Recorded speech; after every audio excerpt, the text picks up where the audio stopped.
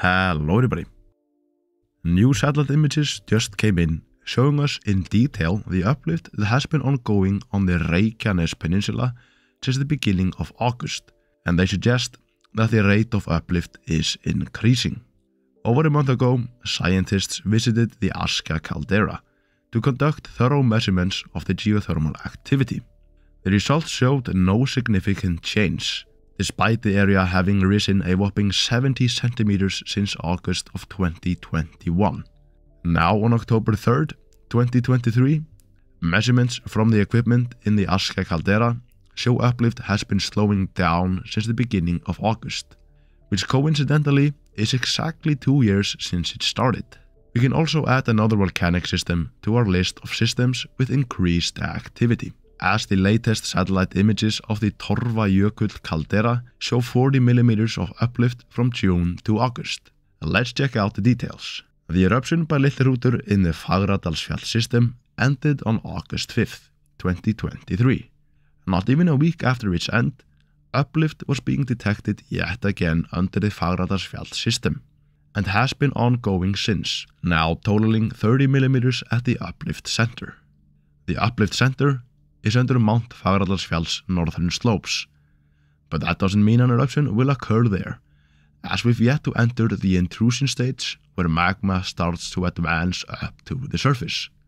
Currently, magma is accumulating at depths of around 10 kilometers in a similar area to previous eruptions. Before the intrusion, which led to the previous eruption in Fagradalsfjall by Litli Hrútur, land had risen by 40 millimeters over a 4-month period. Now, in just 2 months, the uplift already totals 30 millimeters, and since it seems to be speeding up, our experts warn an intrusion could occur in as little as a few weeks.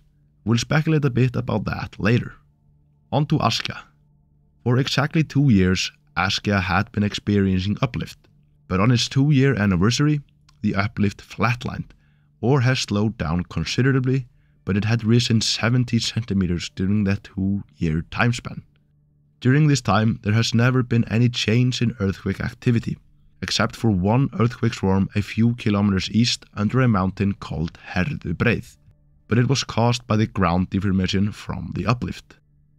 The cause of this recent change in Askja is unknown, but we've had one period like this since the uplift began back in 2021, as from January to May 2022, uplift slowed down a lot, but returned to its former rate and continued that way unhinged until now. This, combined with the fact that no significant change was detected in Askja's geothermal activity, could suggest that an eruption isn't as likely as we thought. Our experts suggest that this may also just be a slight setback due to the magma finding an empty pocket somewhere in the magma chamber that released some pressure, so in the next few weeks the uplift could just resume like it did back in 2022. We'll just have to wait and see. Then there's Torfajökull. Torfajökull's caldera is the largest in Iceland, with a diameter of 18 kilometers, and within it is also Iceland's largest geothermal area, which covers pretty much the entire caldera, or 150 square kilometers. These are definitely impressive stats, and now this volcano is showing signs of increased activity, as data from InSAR images from the Copernicus constellation show that over a period of 2 months from June to August, the center of Torfajökull's caldera has been uplifted by 40 millimeters. There hasn't been any obvious increase in earthquake or geothermal activity alongside this uplift, but that could happen later, but our experts are keeping a close eye on this system. Torfajökull has produced 20 eruptions during the Holocene, but the weird thing about most of them, or 12, is that Torfajökull doesn't produce them on its own. It seems as the system needs some help sometimes, as these 12 eruptions are assisted by both the Hekla system and the Bárðarbunga system. The average length between eruptions is around 900 years, and all of the eruptions during the Holocene have been small.